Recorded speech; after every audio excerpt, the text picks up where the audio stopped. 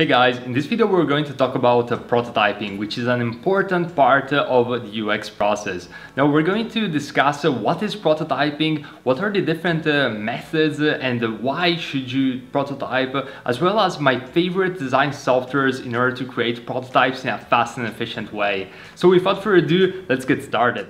In this video, we'll dive deeper into an important concept which we previously discussed in one of our past videos, and that is prototyping. We'll also discuss the tools which I suggest to create prototypes in a fast and efficient way. Now, prototyping is an essential stage of the design flow, and you'll do it often in your design career. So let's get started and talking about the basics of prototyping. Now, let's start with talking about what is a prototype. Now, a prototype is a primitive version of something that will potentially be iterated upon until it is a final product. Whether it's a mobile app, a website, or even the oven you use to cook your pizza, all of those things ideally will have gone through a prototyping process. You can think of prototypes as drafts that will be edited until published. It is through this process of iteration and development that products and services come to life. So, is a sketch a prototype? It's not. Mockups, sketches, and wireframes are not prototypes in and of itself. They're useful and should be used in conjunction with prototypes, but it's important to make a distinction. A prototype is used to understand and see how a product or application works, what it does, and how you should interact with it. They're simulations of how a finished product will work. Sketches, wireframes, and mockups serve other purposes in the design and prototyping process. Now, let's discuss what is the main goal of a prototype. So the goal of a product creator is to ensure that their product satisfies the user's needs. At the beginning of the design process, product teams form ideas that revolve around solving users' problems. Sometimes product teams skip right into developing a product without doing adequate user testing. When this happens, a waterfall design process is often followed, and all significant resources go into developing the actual product. Following this process, designers sometimes use the ship early strategy, where they release a product prior to user testing and validate it with real users in the market. Sadly, shortly after product release, many teams realize that their designs have no traction with real users. But how do you ensure that your team builds a product that people actually want? By prototyping your ideas. Prototyping allows product teams to explore and validate ideas before investing too many resources in building an actual product. Now let's briefly touch upon the concept of rapid prototyping, since you're going to hear it a lot. The definition of a rapid prototyping is an analogy for proof of concept. It's a process of quickly creating the future state of a product, be it a website or an app, and validating it with a group of users, stakeholders, developers, and other designers. The rapid part of rapid prototyping implies this type of prototyping is quicker and cheaper than creating a full-blown version of your idea in code. The whole concept of rapid prototyping is based on the idea that by setting a direction for a design team and iterating rapidly, it's possible to get to a product that will present the maximum value for people who will use it. A prototype often starts small by designing a few core parts of a product, e.g. key user flows, and grows in breadth and depth over multiple iterations as required areas are built out. The finalized version of a prototype is handed off for development, and the process of rapid prototyping can be presented as a cycle with 3 stages. First one is prototyping, creating a solution that can be reviewed and tested. Second one is reviewing, which is giving your prototype to users or stakeholders and gathering feedback that helps you understand what's working well and what's not. And the third one is refining, which is based on feedback, identify areas that need to be refined or clarified. And the list of refinements will form a scope of work for your next design iteration. Now, there are different types of prototyping, as prototyping is not a monolith, and there are various methods of prototyping which all serve a purpose within UX design. Depending on the types of problems you're trying to solve, you'll most likely know which prototyping method to use. And those methods, for the most part, are sketching, paper prototypes, low fidelity or high fidelity wireframes, HTML prototypes, and interactive prototypes. Now, there are many tools out there for creating prototypes.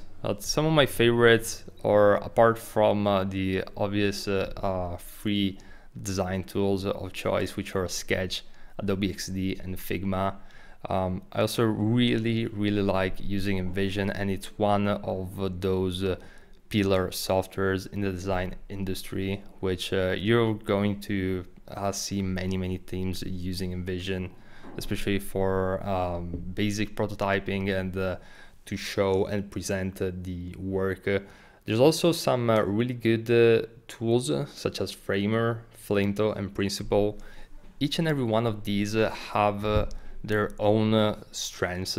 So these are specific tools which you might want to use in specific occasions, and more on this in a future course on these tools. Now let's talk about fidelity, because it's an important concept when we're discussing prototyping. Prototypes don't necessarily look like final products. They can have different fidelities. The fidelity of a prototype refers to how it conveys the look and feel of the final product, and basically its level of detail and realism. Fidelity can vary in the areas of visual design, interactivity, and content. And there are many types of prototypes, ranging anywhere between these two extremes, high fidelity and low fidelity. Product teams choose a prototype fidelity based on the goals of prototyping, completeness of design, and available resources. Now, when we're discussing high fidelity, also referred to as hi-fi, prototypes appear and function as similar as possible to the actual product that will ship. Teams usually create high fidelity prototypes when they have a solid understanding of what they are going to build, and they need to either test it with real users or get final design approval from stakeholders. Now, the basic characteristics of high fidelity prototyping include visual design, so making it realistic and detailed design with all the interface elements, spacing, and graphics, so that they look like a real app or website. Also, the content, the designers use real or similar to real content, and the prototype includes most or all of the content that will appear in the final design. From an interactivity standpoint, prototypes are highly realistic in their interaction as well. Now, the pros of high fidelity prototypes are that they can help you with meaningful feedback during usability tests. In fact, high fidelity prototypes often look like real products to users, and this means that during usability testing sessions, test participants will be more likely to behave naturally, as if they were interacting with the real product. Testability of specific UI elements or interactions. Also, with hi-fi interactivity, it's possible to test graphical elements like affordance or specific interactions such as animated transitions and micro animations. And there's also a easy buy-in from clients and stakeholders, since this type of prototype is also good for demonstrations to stakeholders. Gives clients and potential investors a clear idea of how a product is supposed to work, and an excellent high fidelity prototype gets people excited about your design in ways a lo-fi bare bones prototype can't. Now, when it comes to the cons of high fidelity prototyping, is that the main one is that there is a higher cost. So in comparison with low fidelity prototypes, creating high fidelity prototypes implies higher costs, both financial and temporal. Now let's discuss low fidelity prototypes, or low-fi. Low fidelity prototyping is a quick and easy way to translate high level design concepts into tangible and testable artifacts. Now, the first and most important role of low-fi prototypes is to check and test the functionality rather than the visual appearance of the product.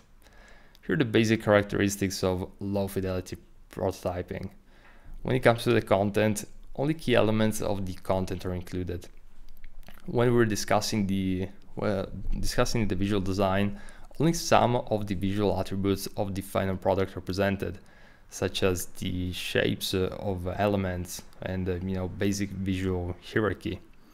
From an interactivity standpoint, the prototype can be simulated by a real human. During a testing session, a particular person who is familiar with design acts as a computer and manually changes the design states in real time. Interactivity can also be created from wireframes, also known as connected wireframes. This type of prototype is basically wireframes linked to each other inside an application like PowerPoint or Keynote, or by using a special digital design prototyping tool such as InVision, Adobe XD, or all the other ones which we discussed prior. When it comes to the pros, the first one is that it's certainly collaborative, since this type of prototyping stimulates group work, and also another advantage is that it's inexpensive, since these type of prototypes are extremely low in cost. They're also fast to create, and it's possible to create a lo-fi paper prototype in just 5 to 10 minutes in most cases. Now, also clarifying, both team members and the stakeholders will have a much clearer expectation about an upcoming project if they're presented with a low fidelity prototype.